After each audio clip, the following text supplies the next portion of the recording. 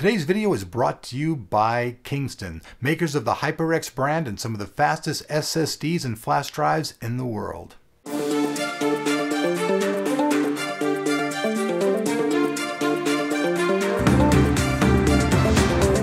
What's going on, everybody? It's Friday. I'm sure most of you are like looking at the clock going, when can I get the flack out of here and go home? But anyways, we're here to brighten your day on Tech of Tomorrow. I'm Elric, and today we're going to be talking about Apple's latest Fusion drive.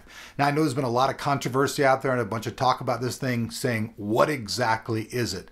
Now, for the last year or so, we've had Intel's latest Z77 motherboards. They all feature smart response technology, which uses a hard drive and then an SSD as the caching device.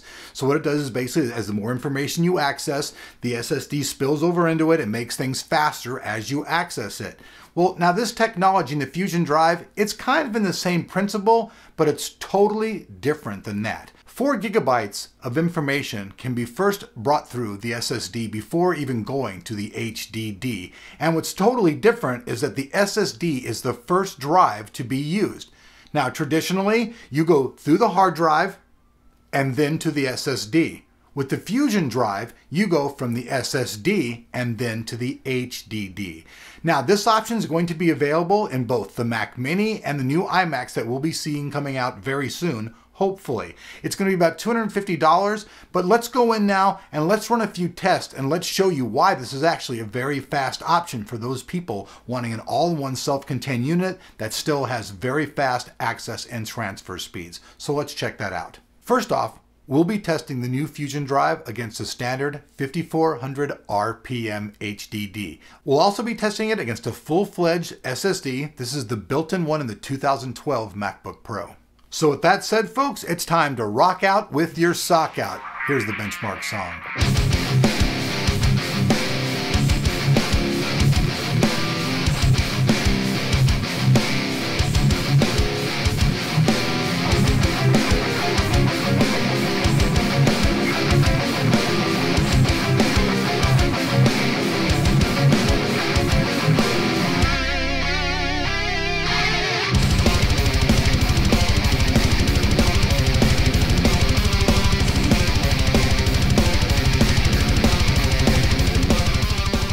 All right, folks, there you have it. Now, obviously, for PC guys and those guys who are going to go out and buy a Mac Pro, this isn't really going to be that big of a deal. But it is showing Apple bringing server-grade technology down to the desktop arena. And all of these things are on units that you're not traditionally going to open up. They're pretty much, you buy them, they are, and you keep going. And you want to get those things as fast as you can. Now, anybody out there who prefers the Mac and using that OS, for that environment, they're not going to give one rat's ass about the small price. $250 for them is not going to mean anything to the cost of not having that type of productivity.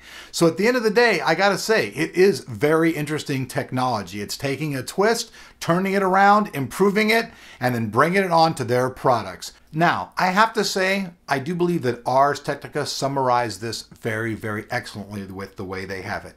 Picture that you have 2 glasses and the water's coming out of a fountain. Now, the first glass, it receives as much as it can, and then the overflow goes into the second glass. But the first glass, being able to take that 4 gigabytes of information is quite a big glass, because most users aren't going to be using that type of file size in any case. So it's going to work very, very well. And the way that they summarize it, I do believe gets a hats off from us over here at Tech of Tomorrow. Like usual, I hope you folks like this video. If so, show me that by hitting the like button. Also, I ask that you subscribe to the channel. That way you don't miss out on any of our giveaways or any of our announcements. Also, many of you people always ask, how can you support the channel? Well, you can support the channel by showing some love to our sponsors at Kingston. Now, these guys make some of the fastest USB 3.0 flash drives on the market. And now that the new Macs all support USB 3.0, you can seamlessly take it from a Mac to a PC and get that great fast response everywhere. So with that said, make sure you check out the links in the description below, and we'll see you guys back here on Tech of Tomorrow.